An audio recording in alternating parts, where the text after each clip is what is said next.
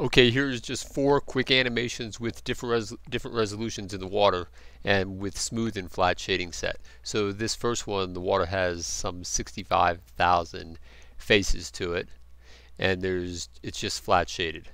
Right. In part, actually, I like this flat shaded. I don't really like smooth shading, but you got to strike a balance between the two. But the nice thing about this is only about 2.5 seconds per frame to render it.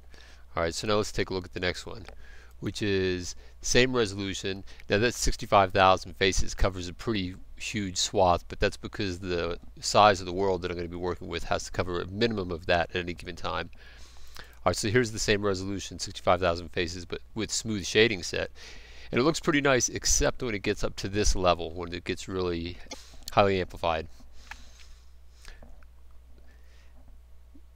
Okay, so then I said, all right, I'll bump it up. So the next one, I bumped it up to, I just subdivided the surface again.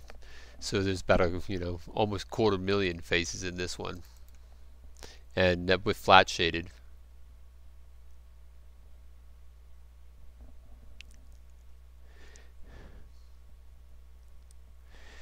And you can start seeing a lot more detail. And one of the reasons for using a large surface like this is because then you can have waves coming in from all kinds of different angles over time, and then you have the waves kind of colliding with each other. It gives you a nicer effect. Sometimes if you just have a really limited scene, you can just focus your camera on one little section and just subdivide one little tight section of the mesh, and that works pretty well too.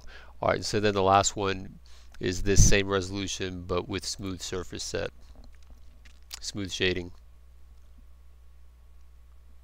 and this level of resolution takes about 8 to 9 seconds per frame, so that's actually still pretty fast, and especially considering this computer is almost 3.5 years old now, and this type of computation is handled by the CPU and not the GPU. At least I believe that's the case.